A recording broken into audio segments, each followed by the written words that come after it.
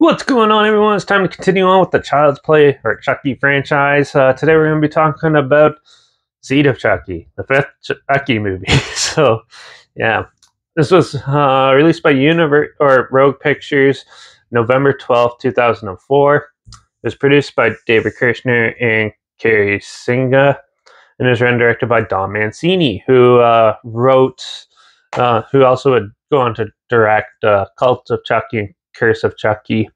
He also wrote pretty much every Child's Play movie. He's the one who's behind it all. But he'd also directed a few other things like Cellar Dweller, Queer for Fear. He did a segment in that. He also did a film called The Dollhouse. This had a budget of $12 million, and it was a moderate success, I guess, when it came out. But boy. So this one's not really a horror film. This is more like a how should I put this? It's a horror comedy is usually what people would classify this, but to me it was more like I want to say a family drama film, but with dolls. Like, yeah, with a little bit of humor mixed in and a little bit of dark horror-ish elements into it. This is where this franchise went off the rails. Yeah, so Seed of Chucky basically picks up after Bride of Chucky, where the kid that was born at the end of that movie is somewhat grown up, and he can't tell if it's a boy or a girl or whatever. And yeah, he's pretending to be a marionette or whatever, one of those talking ventriloquist dolls in Britain. And then he wants to find more of his roots. And it turns out in America they're filming a new Chucky movie. And so he sees the dolls and the Made in Japan sign and thinks they're his parents. So he finds a way over. In the meantime, in the U.S., they're filming the Chucky movie. And yeah. And with Jennifer Tilly playing herself. And she is playing Tiffany in that movie. But the film company actually ended up finding and using the actual Chucky and Tiffany dolls, so they're actually alive, but unbeknownst to them. This one is really meta. This one is it sort of follows the same vein as New Nightmare, Scream, and all that mixed together, and they try to make their own sort of style with this one. And it's neat because it started on a film production set of a Chucky movie, so you sort of get to see some behind the scenes sort of stuff on how some of the films were created.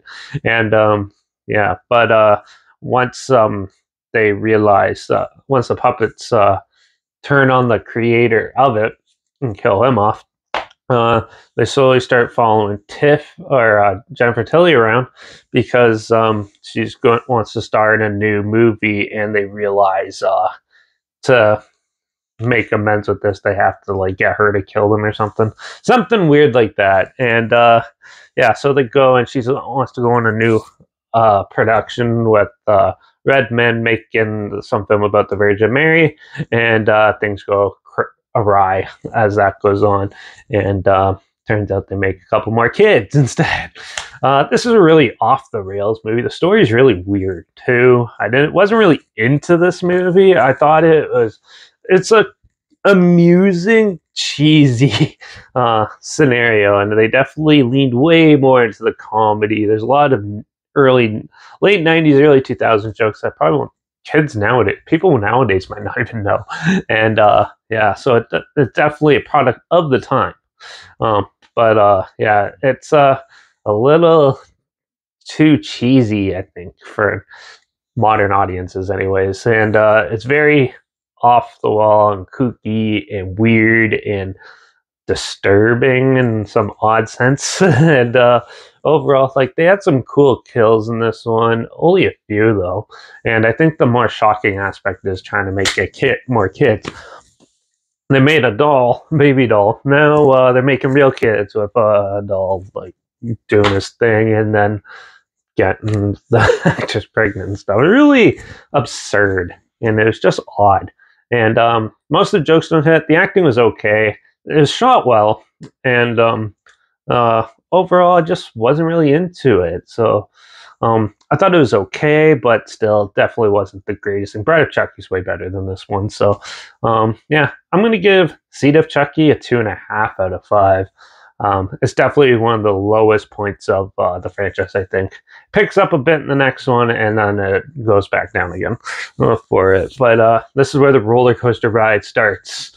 So we had a good climb, and then we got Bride of Chucky across the hill, and then we dropped down the main lift. Well, the main hill, and got the Curse of Chucky. Now we're going up the next camel hump to the next film. So, yeah. Or at least I'm hoping that's what happens. Yeah, I'm going to go see the Chucky a 2.5 out of 5. I'll either link the whole film down below, but if I can't find that where you can watch it for free, I'll link the trailer down below so you check it out and see what I'm talking about, or so you can relive it if you want. Also, the link down below is my Instagram. That's where I always post clips of films and review in the future. All my stories have the film title and hashtag and subject on film and a hashtag so you're aware of it.